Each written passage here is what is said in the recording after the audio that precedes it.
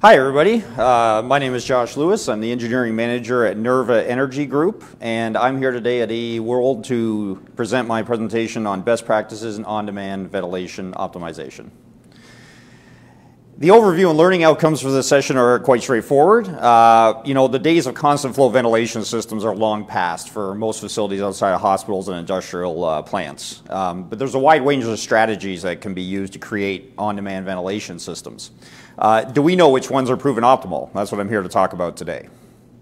So what is demand control ventilation? Let's set the stage here first. So we want to automatically adjust the ventilation of our buildings and the equipment to match the occupancy within those buildings, controlling the method that modulates the fresh and outside air being brought into the building, because tight management of fresh air intake has significant energy savings across our portfolio. Up to 80% of HVAC energy use can be avoided if we understand the occupancy of our buildings and if we control the fresh air and the ventilation to that occupancy.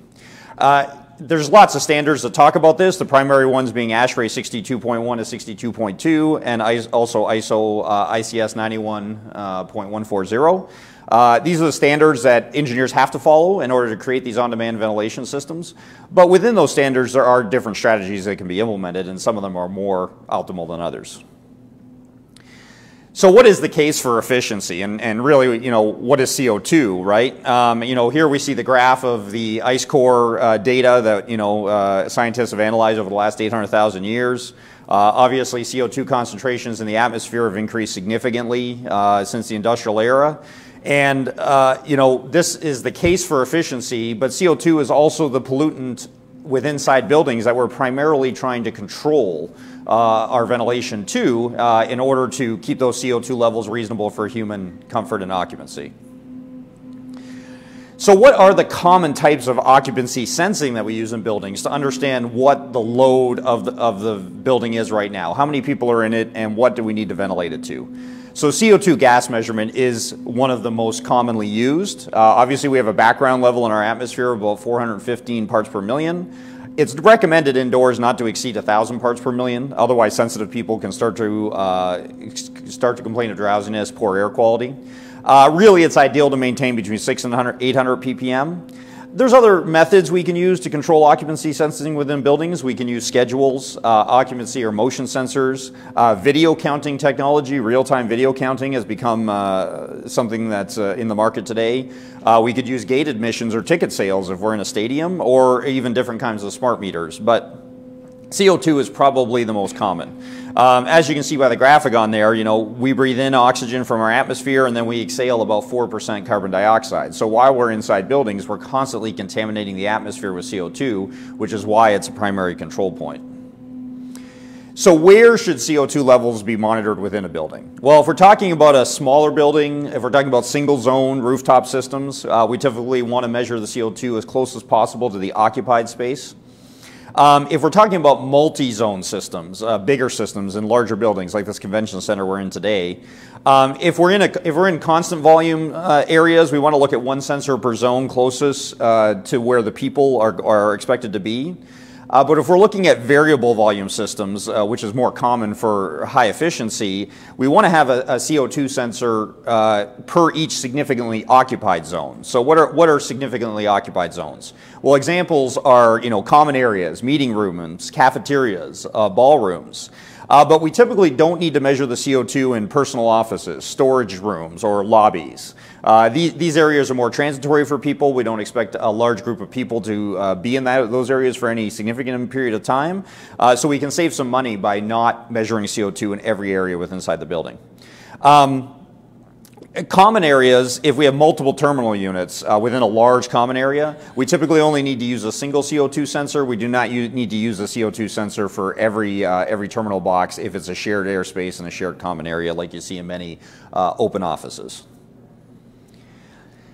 Now, when we're measuring the CO2, do we want to measure in the duct or the space? Now, duct-mounted CO2 sensors have certainly been more common in the past. They're not a bad alternative for single-zone systems where we have a common return, but there's issues with duct-mounted CO2 sensors. They can often be hidden. They can often be hard to access and out of sight. and they can often have a short life. It's not that uncommon for a CO2 duct sensor to only have a year or two of life before it requires replacement or calibration or some kind of maintenance. This is not optimal because things that are hidden typically aren't maintained, and therefore our energy efficiency will fall off after time. Today, thermostat mounted sensors are preferred. So that way we're measuring the CO2 level within a specific room, within a specific space. We're instead of getting blended results like we are with duct mounted sensors, we're getting actual results within a room. Thermostat mounted sensors are obviously easy to access and maintain, and we typically want to mount those 3 to 6 feet above the floor. We want to avoid placing them near ducts, windows, doorways, or where people may breathe on them because that will distort the readings. And sensors should be self-calibrating and have at least a minimum 5-year life these days, although the best-in-class sensors have a 10-year life. So that basically means that you install that CO2 sensor in that thermostat and you don't have to think about it for a decade. It will self-calibrate, self-maintain. It just drives down costs and it allows for the best possible results over perpetuity, which is often an issue. Buildings are often very energy efficient when they're immediately commissioned, but that efficiency drops over time, and we want to put measures in place as much as we can in order to mitigate that over the lifetime of the building.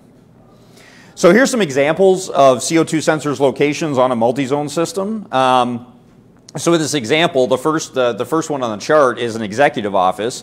There's no CO2 sensor in an executive office. It's a small office. There might be 2 or 3 people in there at most, usually just one person. There's no need to measure the CO2 in that space. But the next 3 ones are 2 meeting rooms and an open area in this commercial office building.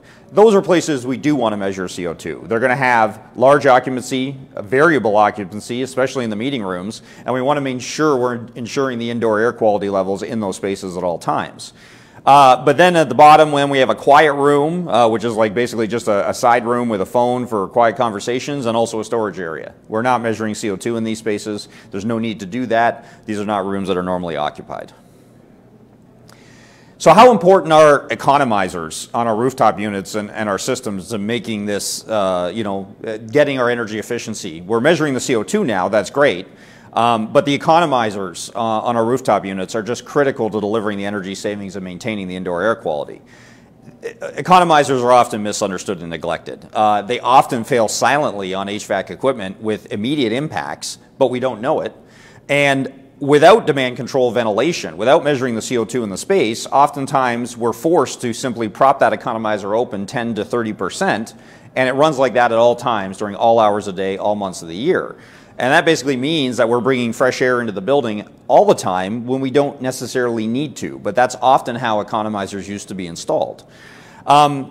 So the economizers operate in these rooftop units for 2 major reasons. Obviously, they're there to modulate fresh air into the building when needed to bring CO2 levels down and maintain indoor air quality, but they also provide free cooling when the outside air conditions are appropriate. There's a lot of times in commercial buildings where we actually need to cool inside areas of the buildings, even in the fall or even in the wintertime due to high occupancy load. And if we can use free outdoor air to cool rather than turning on the mechanical cooling systems, that's way more efficient. So it's very important that the economizers stay working. But economizers have several failure modes. The mechanical linkage can fail. The drive linkages can fail. The actuator drive and the feedback systems can fail. The barometric dampers can jam shut or jam open. And oftentimes economizers are also using enthalpy sensors within inside the unit. And I know from talking with many HVAC technicians, including my boss who is one, that enthalpy sensors are something that most HVAC technicians can't even troubleshoot on site. They just don't have the tools. So often they're just neglected, they don't work, and then therefore the economizers don't work. So what are some best practices when it comes to economizers? Well, we want high quality components. We don't want a cheaply manufactured economizer damper system. We want one that's going to last. We want to constantly monitor the actuator feedback and the supply, return, and mix temperatures, and alarm as soon as something goes out of whack. The rooftop unit and the associated control system should be able to detect an economizer failure almost immediately. And that is critical to warning the building operations personnel to immediately go look up and try to find and fix the issue, both for indoor air quality and for energy efficiency. And even a best way we can do today, because we live in a connected world, is we want to get the enthalpy data from a trusted source, not a sensor on the unit. So today we have the internet. Everything's connected. We can just pull the real-time enthalpy data from local weather stations to the local airport. There's no reason to use enthalpy sensors in the units anymore. They're just costly. They're going to fail. They can't be maintained. And they're obsolete, really, at this point in time. Now, when we look at supply duct temperatures, constant or variable. So in VAV, or variable air volume systems, they were commonly designed in the past to run at a 55-degree supply air temperature all points of the year. And then we reheated the air when we needed to at the VAV boxes with reheat coils, sometimes electric, sometimes hydronic. You know, there were some benefits to those types of systems. Obviously, they had multi-zone temperature control. We're lowering fan energy consumption because we're only turning the fan up to the speed that we need to satisfy the demand at the VAV boxes that are currently calling. And there's increased dehumidification potential with that type of setup in order to keep the indoor air quality constant. But there's issues with that. If you think about it, we're constantly cooling the air down and then reheating it. So essentially, we're going both ways all the time, and that is costing us extra energy that is really not required in most of these types of multi-zone systems in order to maintain indoor acceptable air quality. So where we want to be today is VVT, variable volume and temperature systems. So in a lot of cases, existing VAV systems can be reinvigorated with new controls and turn them into VVT systems without doing any major mechanical infrastructure. Because the temperature delta between the areas that need heating and need cooling, or simultaneously need heating or cooling, can be maintained while changing the duct temperature from hot to cold using the existing mechanical infrastructure. This benefits us because we minimize the fresh air intake. We're reducing the need to reheat the air at the terminal boxes all the time. We're therefore optimizing the energy efficiency. And like I said, most existing VAV systems, unless they're extreme cases, can be retrofitted with new controls to operate in a VVT mode and be much more efficient. There are some issues that we have to look at if we're going to look at converting a system over to use VVT type controls. Older systems often utilized bypass or dump dampers in order to relieve excess air pressure from the duct system, especially in a low volume case where there was just not a lot of call for fresh air ventilation. But we can avoid this in new controls implementations on these existing systems by disabling the bypass dampers and implementing what we call dump zones. So we take typically large zones of the system and we designate them as dump zones, and that way any excess air pressure that can't be relieved through the actual calls are dumped into these larger zones. It doesn't have a huge impact on the temperature in those zones, and then we can successfully run the system and still put that energy into the building instead of just bypassing it around. Some other VVT considerations when we're talking about variable volume and temperature control of multi-zone HVAC systems. We always want to try to provide the heat in the air handler first in lieu of the reheat coils, of course, because we're talking about variable supply temperature, where variable duct temperature, where it switches between heating and cooling mode. Sometimes that may mean we need to retrofit heating into existing air handling units in order to make that the case. Return fans on these systems, which are fairly typical, they may not need to sync to the supply fan speed. A lot of times they're set up that if the supply fan is running at 40 hertz, the return fan runs at 40 hertz. Oftentimes we see opportunity to run the return fan at a lower speed than the supply fan. And that's typically due to the ductwork, the way the ductwork's set up, the way the static pressures are falling out. There's just not as much static pressure typically on the return side, so you don't need to run that fan at the exact same speed as the variable fan, but a lot of people just set them up that way because it's safe, but it's not typically efficient. You can figure that out through calculations. You can also just do trials on systems and gradually lowering the return fan speed and seeing where it ends up in order to keep good airflow. And when we're talking about zonal systems, you know, some key considerations, right? You don't want to make a zone too large because if it's too large, you may get temperature stratification across it, and the zone may not know whether it needs to heat or cool at that point in time. You don't want to overlap potential demand. If there's a zone that you think is going to need cooling more often than it needs heating, you don't want to combine that with a zone that is going to need heating more than cooling, especially when you're talking about outside walls or interior spaces where there may be high occupancy load, because otherwise the system may just get confused and you're going to just deliver air to the space and switching between heating and cooling, and that's certainly not efficient. And you also want to make sure in these variable VAV or VVT systems that the dampers close tightly. A lot of these systems were originally installed with dampers that are intended to bypass an amount of air. And the reality of it is, if that room or that space or that part of the zone doesn't need air, then don't give it any air. So reset your dampers or replace your dampers so that they tightly close in order to not deliver air to zones that don't need it. So this last slide here, we're gonna take a look at a real life VVT example to close this presentation off. So these are 4 graphs from this multi-zone VVT system in a commercial office building. So if we start with the zone temperature graph in the upper left-hand corner, we can first see that the building was in setback mode up until about 6 a.m. in the morning, and then entered optimum start, where it brought the temperatures into the range for occupancy, and then it went back into setback mode again at about 7 o'clock at night, because that's the schedule of this building, and we don't need to maintain heating or cooling temperature in the building outside of the operating hours. We can also see the controller temperature below that in the bottom left. And in this day, on August 22nd of this year, it actually was using the economizer quite a bit up until about noon. Because the outside temperature that day wasn't terribly hot, and with the cooling demand, there was some call to bring in air that could free cool the building at that point. That was mostly driven by that, not actually by occupancy load. On a lot of other days, we don't see a lot of fresh air being brought into this building because the CO2 levels just don't get that high. But wherever we can use free cooling, we're going to save energy. Then on the right-hand side, we have the economizer graph, which shows the real-time output and feedback of the economizer position, as well as the fan pressure graph, which is showing how the fan is modulating. So on the economizer graph, we can see again, matching up with the controller temperature, there's a bump in the morning from about 6 a.m. to noon, and then the economizer dropped off because it got too hot after afternoon during the day. But the fact is, because we're doing demand control ventilation in the system, we already had enough fresh air in the building. It basically used almost no fresh air for the rest of the day up until about a little bit between 6 and 8 o'clock at night.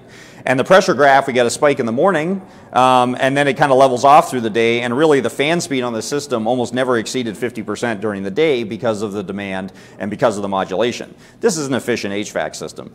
But one thing I'd like to point out is that if we go back to the controller temperature graph on the bottom left, there is a yellow line first thing in the morning where there was a fault. And it called this fault right away. It produced a notification, and the question is why? What was this fault? And the answer to that question lies in the economizer graph in the upper right. If you take a close look, you can see that in the morning when the system went into this optimum start mode, that the economizer was called to open up 100%, mostly to provide some free cooling to the building to get the temperatures down, because the air temperature outside was still relatively cool at that point. But the feedback signal, which is in gray, did not meet what the control system was commanding the economizer to do. Therefore, it immediately faulted. So the building operator knows. Now, that's not to say the economizer wasn't working right, but as far as the control system knew, it wasn't working right. So it immediately calls out for a technician to go on the roof, to look at the linkages, to see what the economizer is doing, and to make sure that problem's fixed before the next day rolls around. A lot of times our control systems don't do that. That economizer could silently fail until maybe the 6-month inspection falls out when the HVAC trades come in, and we'd never know it, and we would have lost all that efficiency. Or if the economizer actually wasn't opening, our CO2 levels in our space would have increased, our indoor air quality would have been there, people would have been getting drowsy, and ultimately productivity of the people in this commercial office space would have gone down if it had failed in that direction. So either way, we need to look at it from those perspectives. So there's the arrows. We can see the fault on the yellow, and then we can see where the fault is on the economizer graph.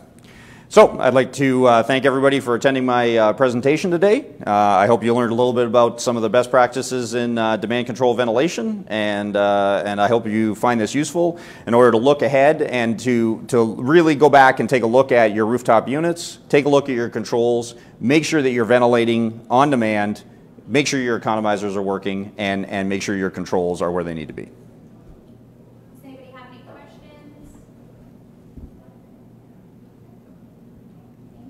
Thank you. Thank you.